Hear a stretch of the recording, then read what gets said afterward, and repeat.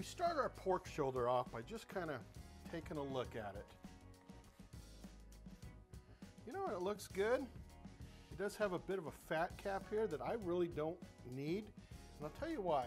Because at the end of the day, on this pork shoulder, there's enough fat in here that I really don't have to worry about it. So I'm just gonna trim that off.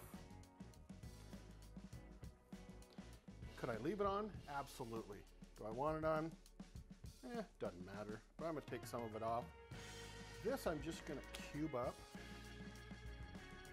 And they're gonna be fairly good sized cubes, and the reason being is when these things are heating up, they're gonna shrink. Like I said, they've already got enough fat in here that I don't need to add any more really at this point. And the last one. Excellent. Throw them into this pan here.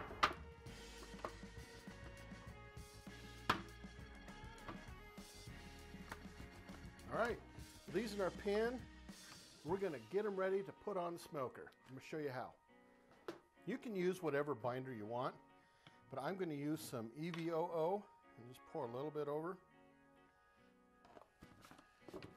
All mixed in together. Excellent. All right, for our seasoning, I'm gonna go with some Uncle Steve's Competition pig powder. But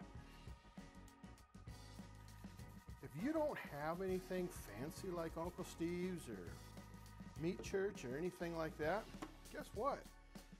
Use salt, pepper, garlic, onion, the 4 seasons. You're gonna come out just fine. There's nothing wrong with that.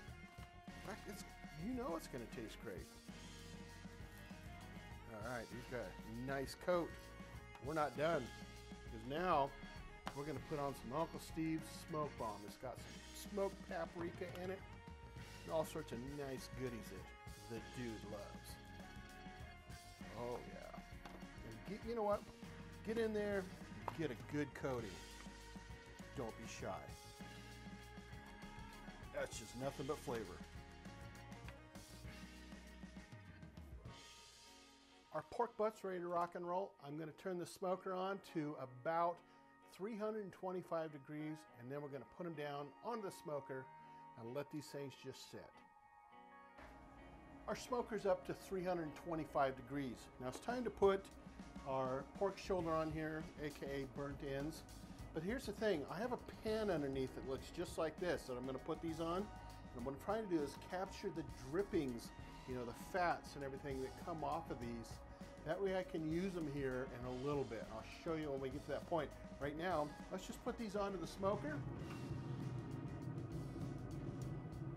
Cook them up at 325 for 45 minutes.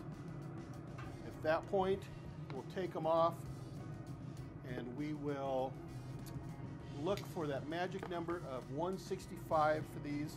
And once we hit that 165, then we take them off. All right, our time is up. Let's check the temperature on our burnt ends.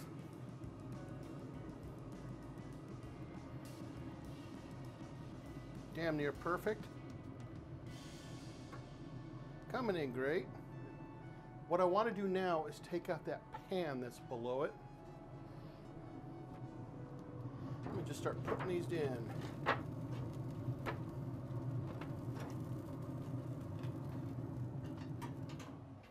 All right, let's finish these up. Give you kind of a close-up look at these. They look really good, seriously. Amazing. So from here, what I'm gonna do is I'm gonna add some water in here. Not a lot, but I could add apple juice if you wanted, that would be okay. I'm gonna add some apple cider vinegar.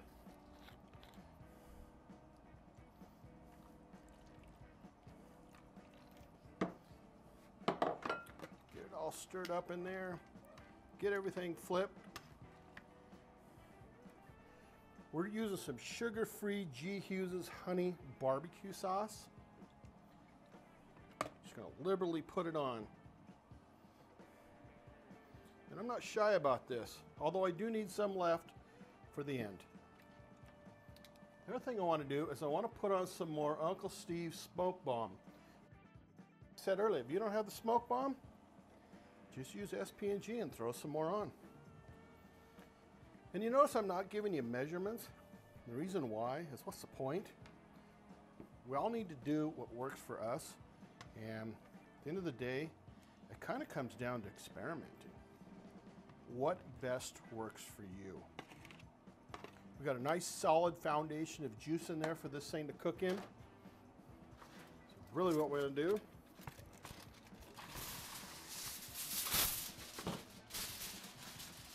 move our white Russian out of the way, move our white Ukrainian, sorry, out of the way.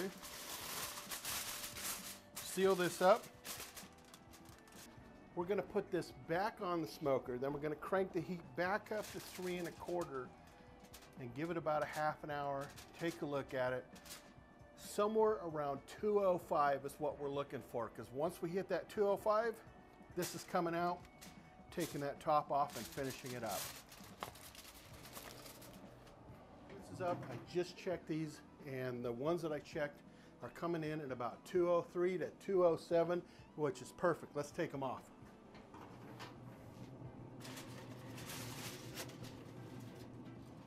Man, that aroma, whew, baby.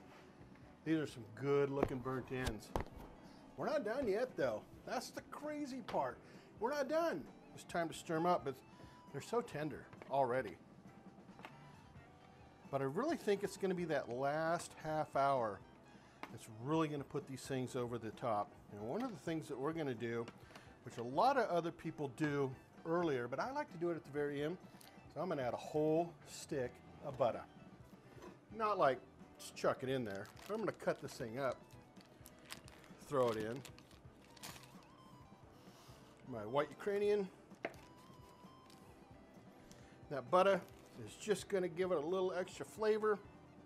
You know, butter makes everything better, right? Come on. You know that as well as I do.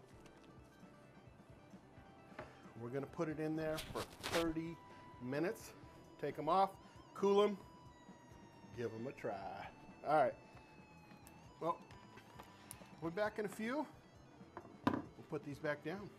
That butter's already melting, by the way. Our 30 minutes is up. I think it's just time to take these off and let them rest.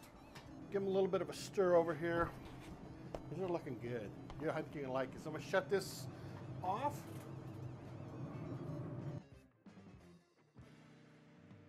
All right, it's time we let our burnt ends rest.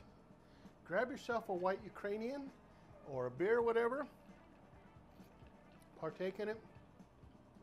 We'll give these about 15 minutes to rest, and then we will sample them. All right, see you in a moment. What I love about our burnt ends is, what is a burnt end? Just like I said at the beginning, what is a burnt end? Well, who knows? I'm sure somewhere along the way somebody said, hey, this is what a burnt end, and that's what I'm doing. But I'm telling you, that's damn good. Now here's the deal. This is, I mean, there's a lot of juice to this. A boatload of flavor. Oh my goodness. But if I want some extra sauce, guess what? I'm gonna put some extra sauce down.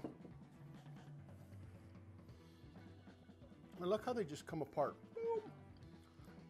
I'm gonna dip it through that extra sauce.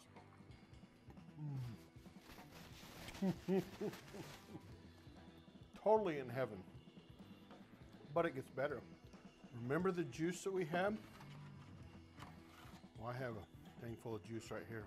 Now this juice is a combination of the barbecue sauce we used, the fats, the juices we used, the water.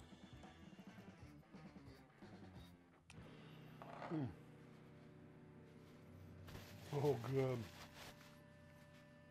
You can have these 3 ways. By themselves, dipped in your favorite barbecue sauce, which you also put over the top, or in the juice. Actually, you could have it 4 ways. Barbecue sauce and juice. There you go. If you guys think about it, and if you made it this long, for one, congratulations. Number 2, tell me what you think about this.